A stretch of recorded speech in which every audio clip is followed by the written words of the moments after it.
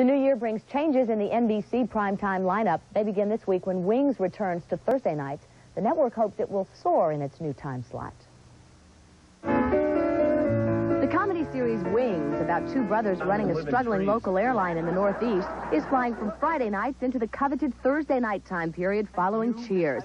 Series regular Crystal Bernard, who runs the airport lunch counter, says the cast was excited about the news, but a little nervous, too. If you fail there, you failed. Done. End of story. Goodbye. Okay. Take the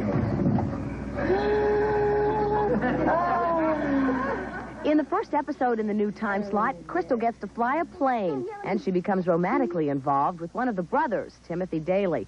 That was the favorite part of her job. Kissing, if you don't get it at home, you can get it on the set, and it's a wonderful thing. Oh, that's awful. What is